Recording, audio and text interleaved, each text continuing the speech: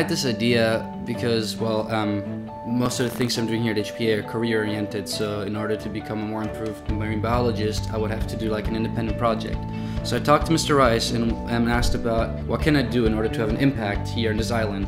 And we thought about it, and then I said, do we know how many sea turtles are in specific spots out there?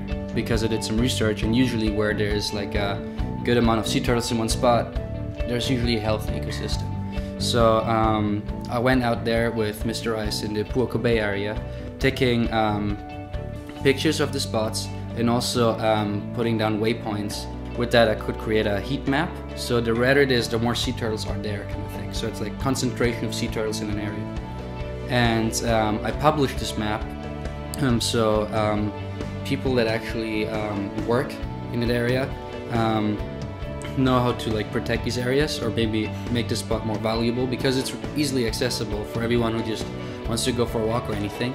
So by protecting these areas, we can make sure that sea turtles get a safe spot, can stay there, and keep the ecosystem around there better, like improve it.